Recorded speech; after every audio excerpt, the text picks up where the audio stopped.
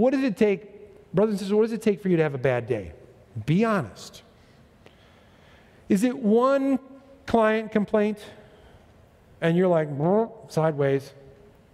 Is it one dart from your spouse? Day's ruined. Is it an extra minute at the light, the stoplights, and you just lose it? You're like, this is the worst day ever. You go to the grocery store and you're like, these lines are ridiculous.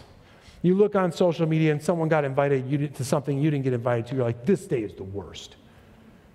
Come on, be honest. We engage in that, don't we? And Paul's like, in prison. He is in prison. And he's like, my circumstances have made it so I can point to Jesus while I'm here.